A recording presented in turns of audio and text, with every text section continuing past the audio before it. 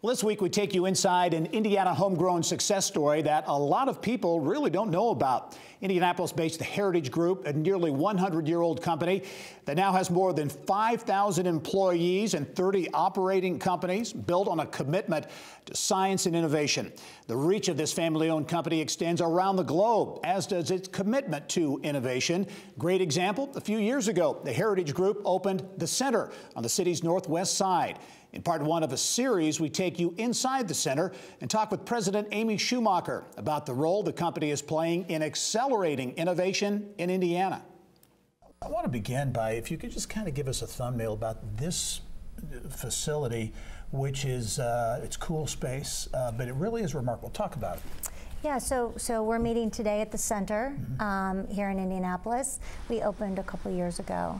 And the center is, it really is a hub for the Heritage Group, where we focus on innovation, collaboration, ultimately research. It was designed and built to really embody the culture of the Heritage Group, a culture that's been built on innovation and entrepreneurship for almost 100 years. Yeah.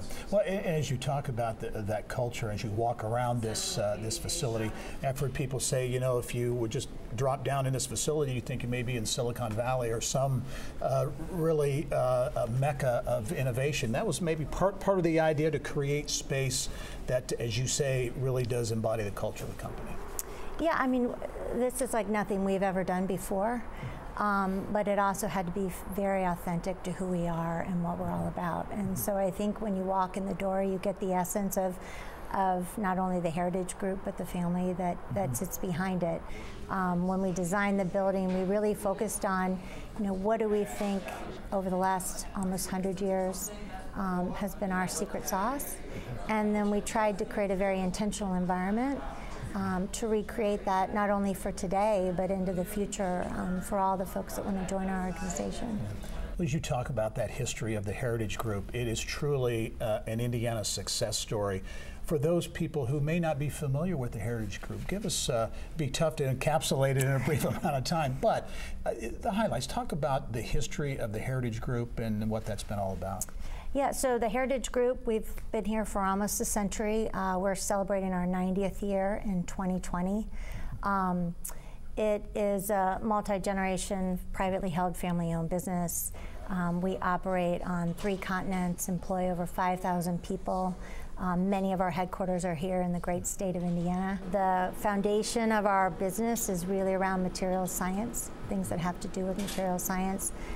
We have many business interests, but they can generally be organized around construction and materials, environmental services or sustainability, and specialty chemicals. Innovation is a big part of the success of the company, certainly. And as I look at it, it seems that you want the Heritage Group to play a big role in innovation and entrepreneurship and growing companies in Indiana. Is that an accurate statement? Yeah, I mean, we're at our core are, I would call us builders of businesses. We've obviously anchored, our roots go very deep here to Indiana and Indianapolis in particular, but we're doing that all over the world. So it really is where the opportunity present itself, where the demand and the opportunity may meet. Yeah. We'll talk about that and new ventures and the focus here on innovation and how that's playing out. Yeah, so we started our New Ventures organization about 2 years ago, and really did so with the following in mind. It's to create intentional entrepreneurial connections across the Heritage Group, is the way I might put it. So within our core businesses, you know, New Ventures brings exposure to new markets, to new business models, to new technologies, to new opportunities. And so it keeps them continuing to move forward, keeps them current, relevant, and forward thinking. New Ventures is a partner to our Heritage Research Group, which is here in this facility. And the way I look at it is it's brought a more structured approach to commercialization as we think about accelerating new business, accelerating innovation across the system. And so New Ventures in the research group, it helps leverage and extend the scale and impact that the research group can have. And then finally, for New Ventures, you know, we're investing in early stage companies. We're betting on entrepreneurs. And so in today's world with capital as a commodity, I think of the Heritage Group and the experience and the expertise that we have.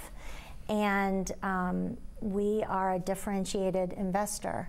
We bring value to the entrepreneurs that we partner with. And in doing so, the goal is to create real value.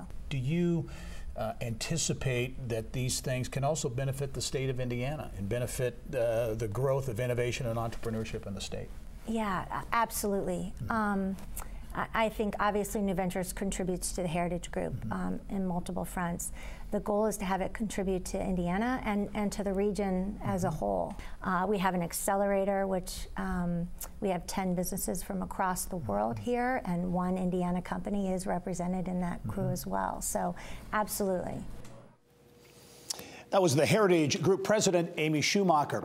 Well, this week, the Heritage Group Accelerator, powered by Techstars, which was just mentioned in that report, hosted a high-profile demo day pitch event. The founders of Techstars Class number 188 shared the innovative products and services they are building for the future of advanced materials, infrastructure, and sustainability. Now, those startups who've been housed here in Indianapolis at the Heritage Group come from 5 U.S. states, including Indiana, and also Canada, Estonia, and Germany. The goal of Demo Day for those startups to share ideas to an audience of venture capitalists, corporate leaders, industry experts to raise additional capital. Now, we'll have more in part 2 of our series next week when we go inside the Techstars Accelerator and how it is positioning Indiana on a global stage.